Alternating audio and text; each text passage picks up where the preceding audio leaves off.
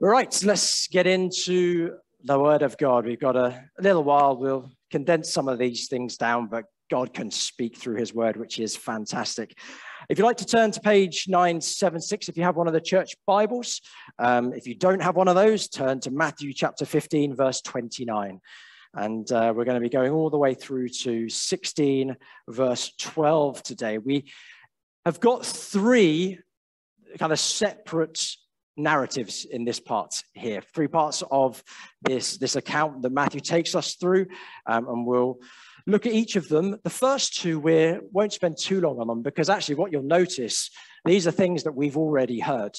It's a nice thing about going through a gospel account step by step, is that we start to see where Matthew has shown us something before, but also then showing us something again. Don't switch off just because we've already heard these things. Context is very, very important. In the same way that some of you, if you enjoy your sport, will watch season after season. Actually, it's the same, isn't it? But the context is different. The World Cup this year is going to be in the winter. It's in Dubai. And the context of that is hugely different to other World Cups. Those of you that enjoy music, there are people that tour around. They do the same set every night, don't they? But actually, to the people that turn up to that particular gig, it's the greatest thing ever. Just because it's the same thing that has happened before doesn't mean it's not important. So we're going to look at those two things, and then particularly focus on this bit, chapter 16, verse 5 to 12, which gives us, in some ways, Jesus bringing into context what he's done over the last, we'll say weeks, because that's what we've been studying, but obviously it's a slightly longer period of time in this biblical narrative. Let's read it through, and then we'll see what God wants to say to us. So, verse 29 of chapter 15. Remember, we've just come from Jesus dealing with the Canaanite woman, as Simon was showing to us last week. He's been in the district of Tyre and Sidon. And then it says, Jesus went from there and walked beside the Sea of Galilee. And he went up on a mountain and sat down there. And a great crowd came to him, bringing with them the lame, the blind, the crippled, the mute, and many others. And they put them at his feet, and he healed them. I think we may have heard this before.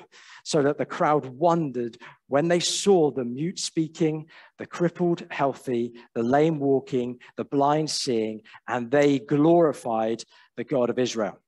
Then Jesus called his disciples to him and said, I have compassion on the crowd, because they have been with me now 3 days and had nothing to eat.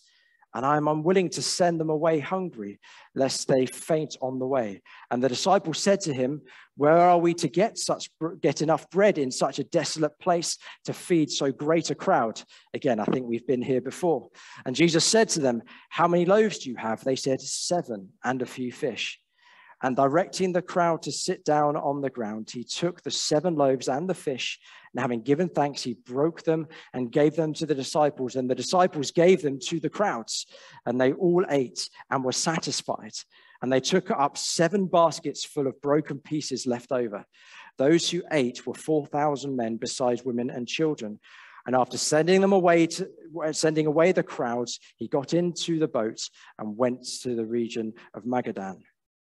And the Pharisees and Sadducees came, and to test him, they asked him to show them a sign from heaven. Again, we've been here before, just a few chapters ago.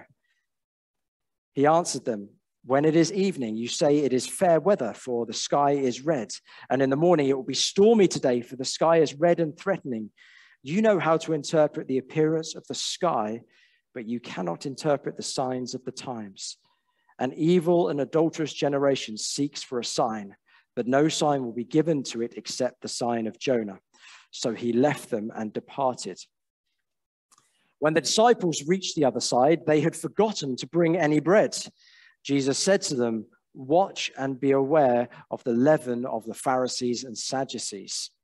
And they began discussing it among themselves, saying, we brought no bread. But Jesus, aware of this, said, O you of little faith, why are you discussing among yourselves the fact that you have no bread? Do you not yet perceive? Do you not remember the 5 loaves for the 5,000 and how many baskets you gathered? Or the 7 loaves for the 4,000 and how many baskets you gathered? How is it that you fail to understand that I did not speak about bread? Beware of the leaven of the Pharisees and Sadducees. Then they understood that he did not tell them to be aware of the leaven of the bread, but of the teaching of the Pharisees and Sadducees. Father, we ask that in this time that we've got together now, you would speak to us. We thank you for your word. Or would you root it deep in our hearts? We thank you, you have given your spirit to us that brings it alive, that reminds us of the things that Jesus has said, and also helps us to go in power to apply these things. So speak to us now, we pray.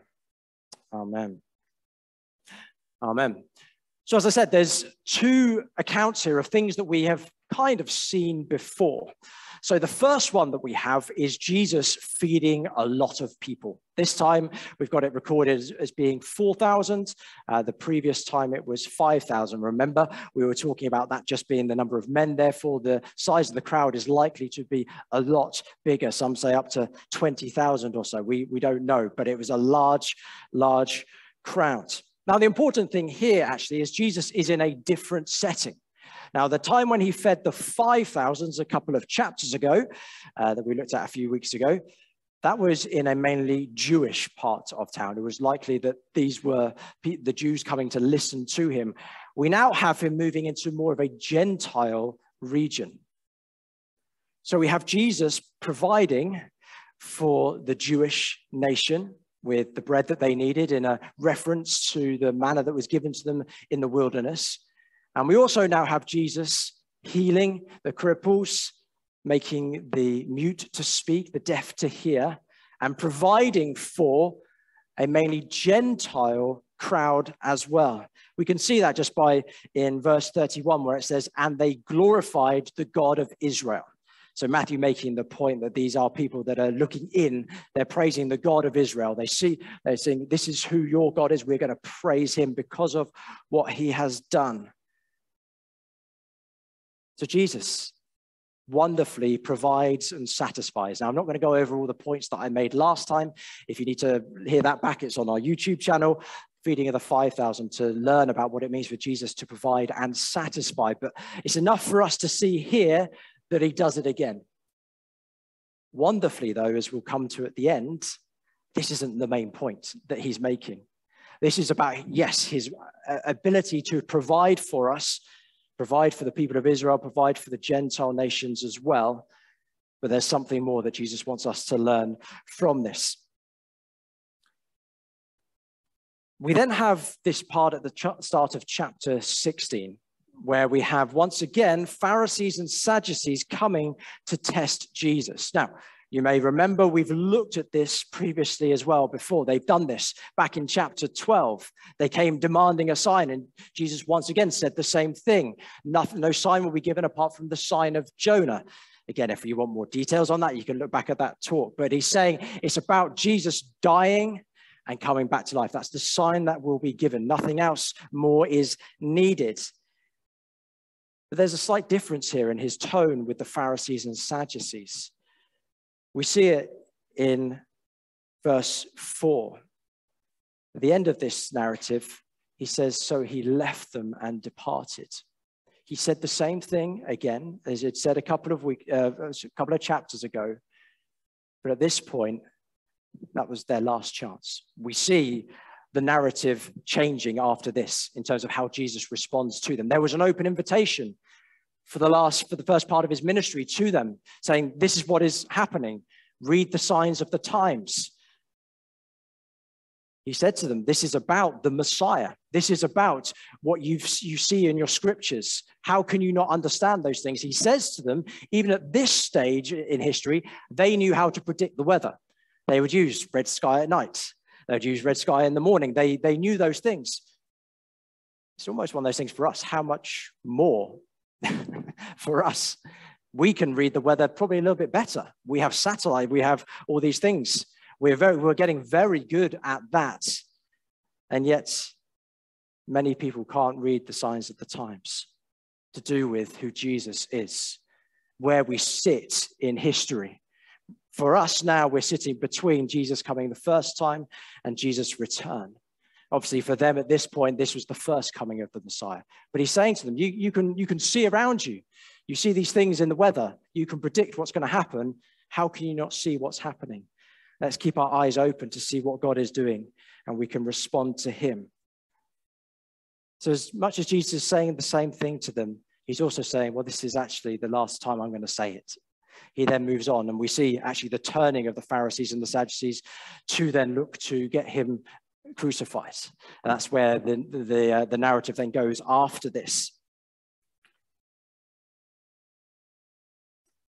So we've got those two accounts. Let's move then into this next part, which actually helps us to bring a little bit of clarity to what the feeding of the 5,000 was about, the feeding of the 4,000.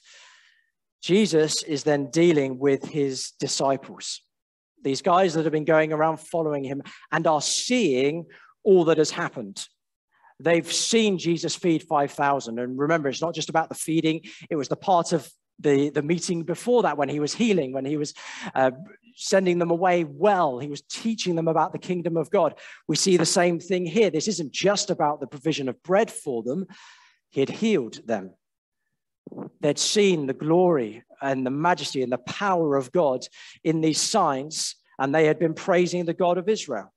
And just to then help them out, Jesus didn't want them fainting on the way back to the cities. He said, okay, we're going to provide for them. The disciples, this is the second time they've been in this situation, still are looking at it in an earthly way. They're thinking, how can we? We could maybe try and go and get enough bread, but we thought about that last time and that didn't really work. What do we do? Jesus, in their minds, they may be thinking, this is a different crowd. Yes, you provided for the Jewish nation. We kind of get that, but these guys, are you really going to do the same for these people? And Jesus says, yes. Again, they bring loaves. It's almost as though as the disciples then say, we've also got some fish. You did that last time as well. We don't just want the bread. You did it with the fish as well last time. But Jesus wonderfully provides for them. But then we have this time where Jesus is with the disciples, almost as he's promised to them. We've been waiting for a number of weeks for them to have time with Jesus. Jesus kept saying, we're going to come away with me. We'll have a little bit of a break. We'll be able to explain things. We've had all these things happen. We now find that Jesus being able to speak with his disciples. When they got to the other side, the disciples had forgotten the bread. You'd have thought they'd have had enough with them. They just collected all these leftover pieces. They didn't even have to buy it, and yet they'd forgotten to bring any bread. And Jesus said to them in that context, watch and beware of the leaven of the Pharisees and the Sadducees. Jesus is teaching them something very profound here. And actually something I want us to hear, and we're going to look at that in a second about what that could mean for us as well. But let's just see what happens in this context. Jesus gives them something very profound. Essentially, again, another parable. He's talking in images, in language, which then portrays something bigger and a bigger concept he wants them to get. Their first reaction is to think that this is talking about their physical needs. What they have in front of them, they are in a situation where they have no bread. Hey, guys, how are we going to eat tonight? Who knows whether there was one of the disciples that was meant to bring the bread, and they're blaming them at this point. You've forgotten the bread again. And they think that what Jesus is saying is applying to that immediate need. Jesus is saying, no, it's not about that. And I just wonder if there's times, and I know I've done this before, when either on a Sunday you're hearing teaching, or you even outside of that context, you hear a word from God during the week when you're reading your Bible. Someone else comes and shares a word with you from God, and immediately we apply it just to our immediate physical needs and think, great, that's what God is talking about here. Are we missing something of what God is wanting to say to us about his kingdom, about his character, who he is? Because actually what Jesus then says, he knows their physical needs are going to be met. He says to them, do you not remember what I did with the 5,000 and the 4,000? Hey, there's only 12 of you here. I think we can probably I can cover this one as well. He's saying to them, that will be met. Do you not yet perceive? How is it that you fail to understand how that I do not speak about the physical bread here? Because he's wanting to speak to them about something bigger than just that. God knows what we need in our physical provision. He has enough. He's shown himself to be faithful. He's shown himself to be powerful enough to provide, to give us all that we need. So he will. But there are times when God speaks where it's about more than just our physical needs. It's about his kingdom. It's about going forward, what's going to be important. And this is what he's saying to the disciples, because he knows there's not long before he's going to be crucified. He'll come back to life, but also he will leave them. And they will then go out and start spreading the gospel amongst the nation of Israel, amongst the Gentiles, in the power of the Spirit. Jesus knows that that's what's coming, so he's teaching them something very important. And he says to them, watch and beware of the leaven of the Pharisees and the Sadducees. Now, Mark's account of this one also adds in about Herod as well, so the leaven of Herod, and I'll show you how those two things maybe link together with this one. Matthew, again, is speaking to a Jewish audience, therefore he's going to speak specifically about these different sects within the Jewish religious order and speak to them about the Pharisees and the Sadducees, but Mark also adds in about Herod as well. So what is it that Jesus is getting at here? What is he saying? Why do they need to be aware of the leaven? Now, we remember we've had lots of parables that have linked with leaven. So we know, hopefully, a little bit about what that is now. This small bit of dough that then you save with the yeast and then you put it into a new batch in order for it to then to rise. We've looked at it in the context of it being the kingdom. The kingdom is like that it goes out, but that's the only time when leaven is said as a positive thing. Every other time in the Bible, leaven is actually referred to kind of as an evil thing, of how sin can work its way in and actually cause damage.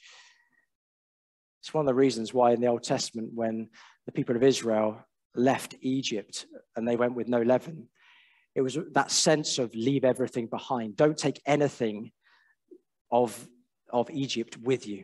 We don't want this new bread to be infiltrated by things that are not of God. So we see this here, that Jesus is saying to the disciples, as the kingdom now goes out, be aware. Other translations say, be on your guard for the leaven of the Pharisees and the Sadducees.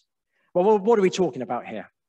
Do we have Pharisees and Sadducees around at the moment? Are we looking out for these people? Well, no. But we can see what is being said here by who they were. Now, the Pharisees were people, teachers of the law. They were very, very keen to keep the law protected. They would put rules in place in order to protect the rules. They were what we would class possibly as legalistic. They were leaders of the synagogue.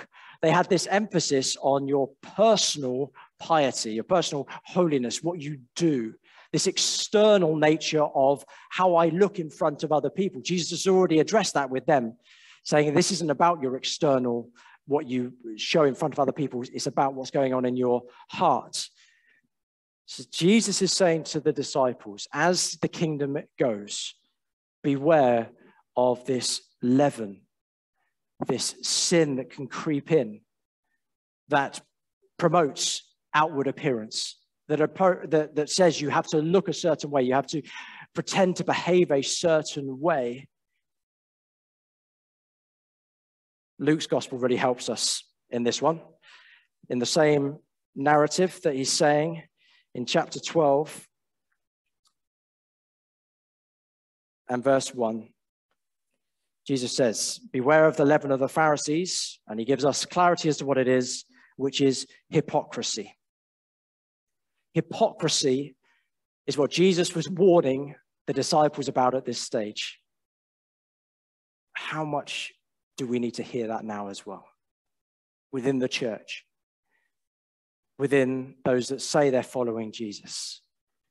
It's not as though hypocrisy ended at this point when the Pharisees were no longer around. Beware of hypocrisy.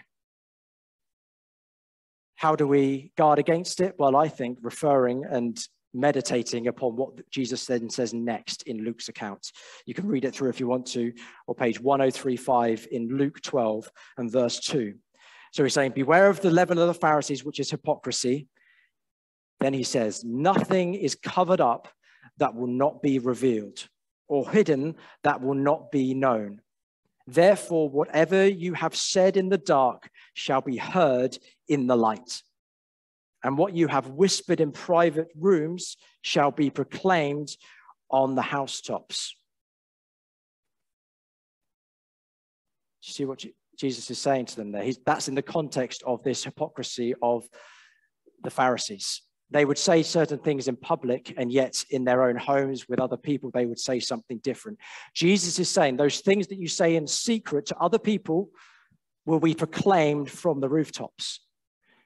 Now, if we take Jesus seriously there, that really, for me, changes how I speak to other people, how I even speak to myself. If I'm saying things differently on a Sunday morning to what I'm saying to other people or to myself, actually what I'm saying back here is going to be amplified, because that's what's in my heart, not what is said in front of everybody. And that's a real challenge. Jesus is saying this will happen. So in order to guard against the leaven of the Pharisees, keeping that in mind is a big incentive, because the things of your heart, or the things that you've said to other people that are putting down the kingdom of God, that maybe say, I don't really believe those things. I go on a Sunday, or I say I know these things, but it doesn't really affect me. Those things will be proclaimed from the rooftops. So we need to be aware of the leaven of the Pharisees.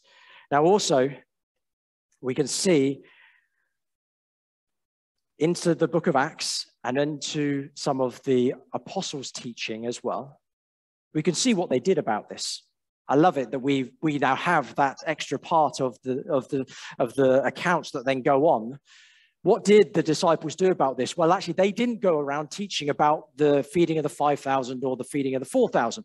That was an amazing miracle. I'm sure they would have told people at times, but the teaching that they gave to the new churches, to new people hearing about Jesus, was about Jesus' death and resurrection. Paul's teaching particularly addresses a lot of this. I'd encourage you, if you have time over the summer, which hopefully you will do, Galatians, Ephesians, Philippians, these letters and Corinthians that were written to different churches, read them through in this context. Read them through that actually the apostles, and Paul was one that was then brought in to also speak about this. They are guarding against this leaven that could seep into the church. They are dealing with these issues. Hypocrisy needs to be gone. It's interesting because, as Paul says in much of his writings, he was a Pharisee. He tells everyone that. I used to be. I was the top of the class, he would say. I was ahead of everybody else, and yet that means nothing. That means nothing is what Paul was saying. He continually came back to my identity, and what I'm going to preach is in what Jesus has done, his death and his resurrection. So let's be those that put that into practice. I'll maybe this week send out just some of the texts here that you can read. Galatians chapter 3, Philippians chapter 3 as well, that give you some of these examples that Paul was speaking about. But we also have this thing of Jesus warning them against the yeast or the leaven of the Sadducees. So you've got the Pharisees, which is this hypocrisy, putting up an external view, but also we have him warning against the Sadducees. And as I said, Mark's account also, instead of Sadducees, says of Herod. Now, the Sadducees were another part of the religious order within Judaism. They would be the ones that would be normally the chief priests were part of the Sadducees. They were actually people that were more concerned with political gain than necessarily the word and the law of God. So you can see what Jesus is saying here, can't you? Beware of this sin that could creep into your lives, into the lives of the church, into the kingdom. That is hypocrisy. But also be aware of cozying up too close to what's going on around you. You see, as you go through the gospel accounts, the Sadducees were the ones that were in with Rome. They were the ones that would maybe concede certain things. Let's keep Rome, our occupiers happy. Let's maybe not do everything that the law says, because that might get us into trouble. They were very accommodating of the Roman law and the Roman rule.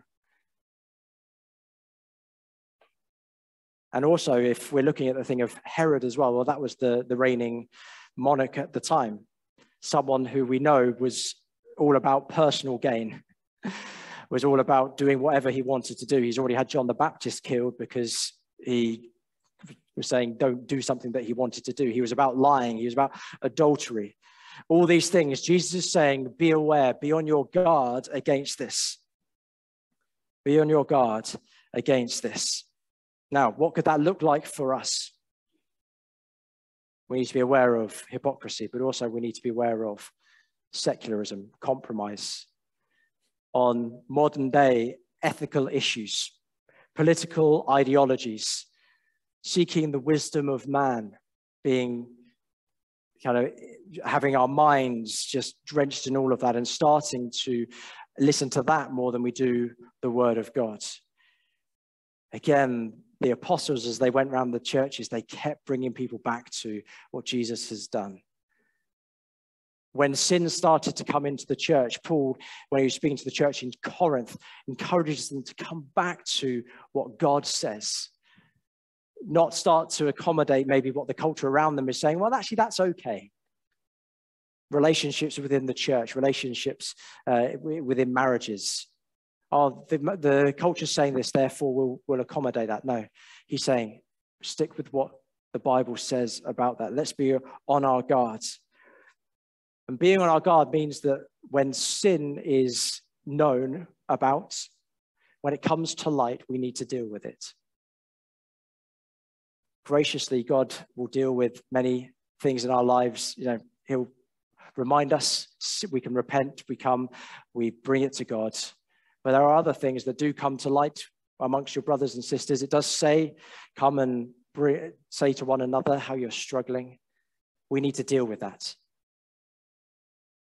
We need to be those that are open and honest with one another when we gather together, when we're in life groups, when you're with your Christian brothers and sisters. If you're struggling with things, bring it into the light so that it can be dealt with, because things that aren't dealt with will be like this leaven that will start to seep in, that will start to then just become we're used to it. We then become very much the same as the culture around us. We're no longer different. So let's guard against everything that is around us. Let's just finish by turning to 1 Corinthians chapter 5.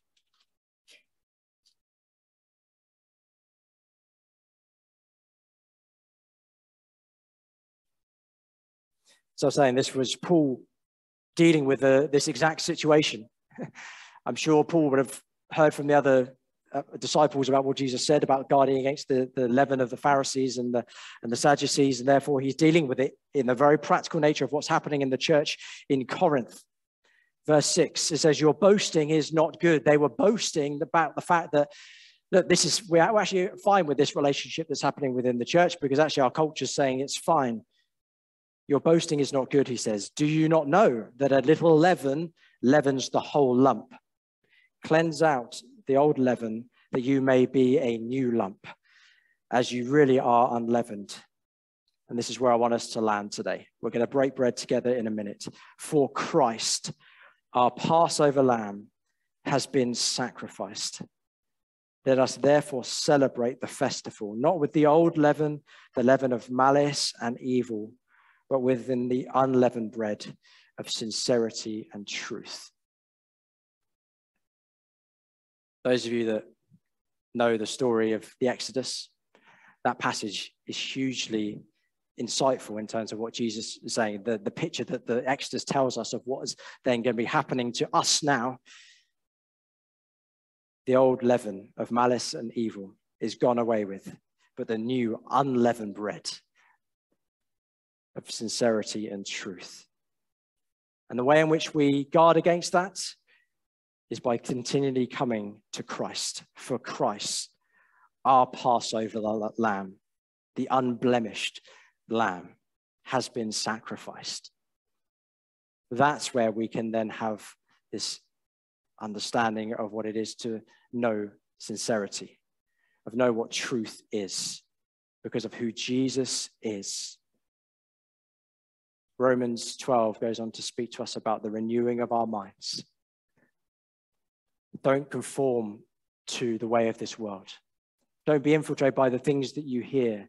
And the way you do that is by reading the word of God, being filled with the Spirit, and staying in amongst the people of God. It's talking to one another, because we'll start to spot it amongst one another. We can help one another in this. Let's be those that respond well to what Jesus is saying here. So he will provide for our physical needs. Don't worry about that. He fed the 5,000. He fed the 4,000. But we still need to continue to guard against the leaven of hypocrisy, but also compromise. And if we do that, we see this wonderful kingdom of God growing as it will do. And I look out and I see amongst the people here, God's got his hand on us. We can be those that spread the kingdom of God this summer as we listen to what he's saying.